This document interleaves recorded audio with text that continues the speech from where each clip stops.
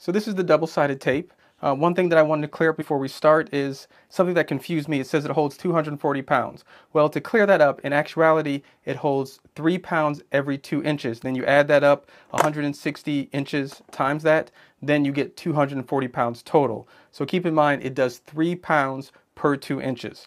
Now, we all know how double-sided tape works, so I'm not really going to display that, it'll hang on a picture frame, all this other stuff. What I really wanted to know is, can I wash this and then reuse it again? So this little gunky piece right here, I actually cut it up.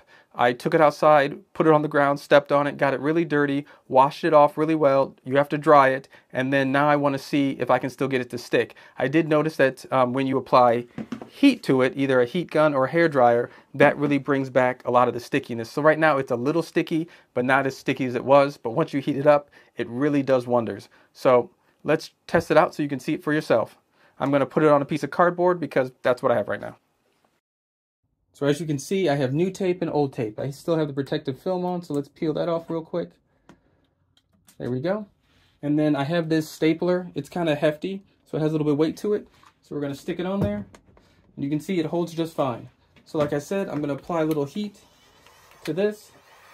Heat it up a little.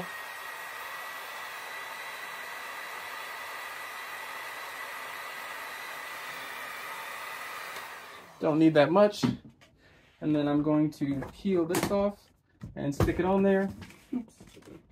And there you go. It still sticks, still holding. So I'm pretty impressed with this tape. Hope this helps. Take care.